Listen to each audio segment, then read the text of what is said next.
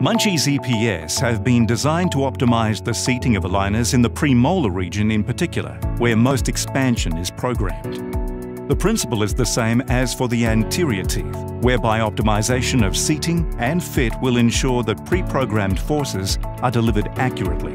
Poorly fitting aligners in the premolar region will deliver forces which are too coronal and produce a greater propensity to unwanted tipping. Using the 4-point touch system design, the Munchies EPS posterior arm will engage the aligner in the premolar region and help deliver an optimal fit. This will ensure that true translation movements are more likely to occur and minimize tipping and onerous open posterior bites.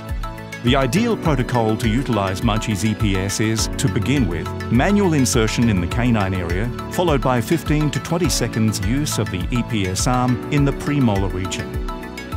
Horizontal rotation of this arm allows for use of the canine seating well, and finally seating of the anterior teeth.